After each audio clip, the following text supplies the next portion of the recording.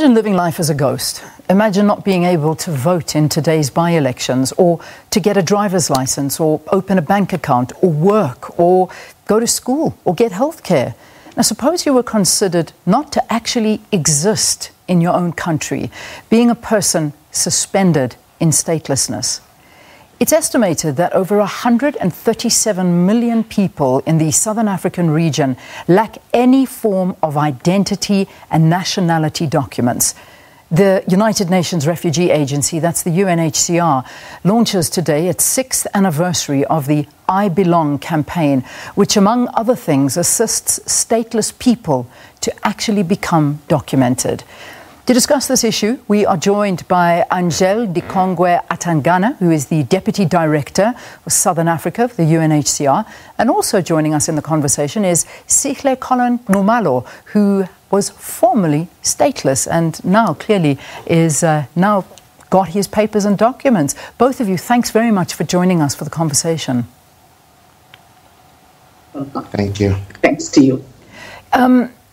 Angela, I gave a little bit of the information about statelessness and how big the situation is in Southern Africa. I mean, we're talking 137 million people who are undocumented and are basically living life as a ghost because, in actual fact, you do not exist.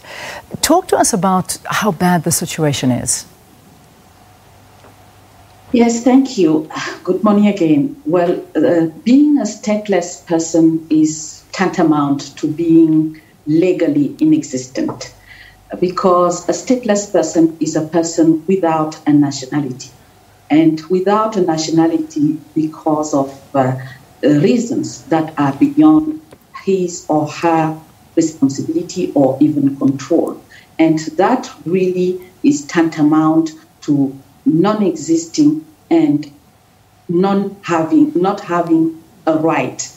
So, because having a nationality is actually having the right to have rights. And for somebody who is without a nationality, everything becomes literally inaccessible to them.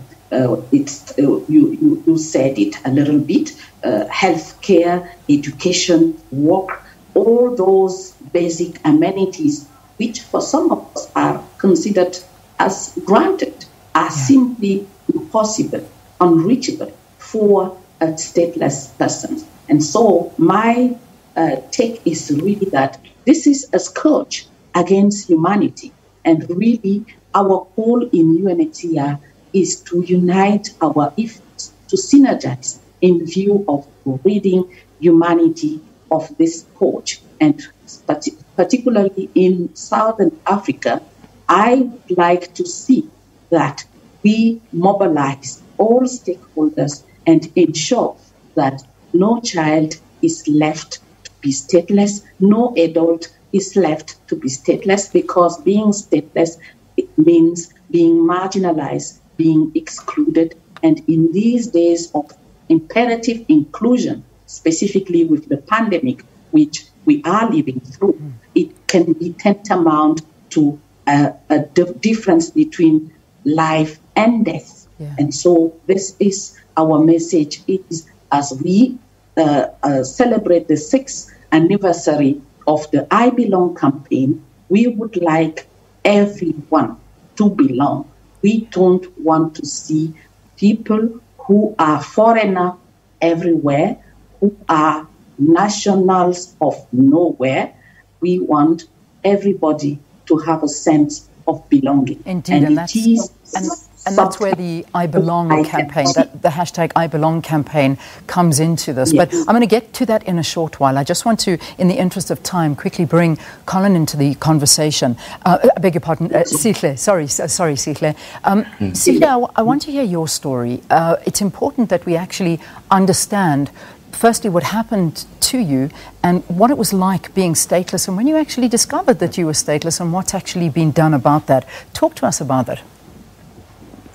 Yes, so I was born in or around the Durban area to my mother. She was moving around a lot at that time, and she lived in dire poverty. She had 2 children, me and my elder brother, who's 2 years elder than me. and she gave us away. She gave my brother to a family member, and she gave me to an orphanage in Durban called Darul Yatama. And this orphanage, in turn, handed me over to another family that took me to Polokwane, and I was raised there and went to school there. I only realized that I was stateless when I was going to do matric, and we needed an ID to write matric exams. And that's when I set out on a mission to find my biological mother and try and get some documentation. That must have been very difficult for you. So up until the age of 18, you never had any documentation whatsoever. In fact, your birth wasn't even registered. So you were wandering around South Africa, which I gather is your birth country, your home, your place of origin, but you were not South African and you didn't even know that. No, I was not. And it was so bad that after my mother died, I ended up living on the streets of Johannesburg for about 4 to 5 years, living as a stray dog because I couldn't get a job, I couldn't get an education, I couldn't do anything for myself, basically. Yeah. And I've been trying to get assistance from Home Affairs, Social Development for the past 15 years. Well, hang on, Sihle. So you still don't have any documents registered. You still are stateless. Am I understanding you? That's correct. I'm still stateless. A lot of people have promised to help in the past, but they just promise and then it ends there. And the Home Affairs officials have been of very, very little assistance, and they seem disinterested, really. You know, Sihle, it's very hard for you because you can't get a job. Did you manage to write matric? So you got to matric. Were you able to write those exams? No, I wasn't able to write exams or anything. I had to drop out. You know, this story, it's actually taken me by surprise. I must tell you, because Sihle, I thought that you had been successful in actually finding your worth, and because you're a South African, you were born here. Yes. And Angela, let me ask you this question. I mean, this is a typical example, I imagine, of so many people that are struggling, just like Sihle is. I mean, what needs to be done? I mean, are the South African government coming to the party? Obviously, this is a Southern Africa thing, but let's talk to South Africa and how we are handling this. We have a South African who cannot prove they are South African because they don't have any documents or birth certificate. What happens in a case like this? This is precisely the call we are launching. Since 2014, as you may know, the campaign iBelong began. And this campaign is tied to a global action plan. And that global action plan has 10 actions that may be taken by stakeholders, including the states, indeed. And one of those actions precisely is about resolving situations of statelessness, which is the case for Sihle. What is needed is to allow him to be later register his birth and to indeed link him up to the South African nationality. Through, I understand, he indeed a DNA test with the sister to his mother to prove that indeed they are related by blood. And so the authorities in South Africa need to recognize, to acknowledge this connection and to indeed connect Sihle to the South African nationality. That would be a great step to the right direction. And it is for the cases like his. There are many thousands out there where indeed the people are literally in a status of, in a limbo status, where they are literally non-existing legally because they can access nothing of which is worth. And including in this time of the pandemic, they may be finding themselves completely in the margins of the society. And it is in the interest of no one, states included, communities, societies, that these stateless persons would find themselves in the margins of the community, because then the overall goal of quelling the pandemic out will simply be defeated. Yeah. So we really call on the authorities of the respective states to please pay attention to this. And they have been doing a great job. Yeah. We only need to rekindle our efforts to ensure that come 2024, we will probably not completely rid the world of statelessness, but at least we need to really make giant strides to resolve cases like Sihle 1. Which is very important, and we must commend South Africa to a certain extent, because I know that there was a change in legislation, and that happened at the beginning of this year, and I'm wondering if many people are aware of it, that I think it was in May that 2020 where unmarried fathers were now able to register the birth of their children, whereas previously they were never allowed to do that. Up until May 2020, only mothers were able to register their children if they were unmarried, but now men are able to do that. So this is one big accolade to South Africa and the legislation, and how we as a country are trying to get through the issue of statelessness. Sure. Yeah. Again, I just want to quiz you a little bit more on this, Sihle. Did you mention that you found your brother? Have you managed to find your biological brother? Yes, I did. I found him at the time when I found my biological mother, because he had moved back in with her. And every time that I went to Home Affairs officials in Durban, he was always with me to try and help me get an ID and vouch for me to say that I'm his brother, his biological brother. Yeah. And still no assistance from Home Affairs. And your brother also is, I'm assuming, stateless, or has he got any documents?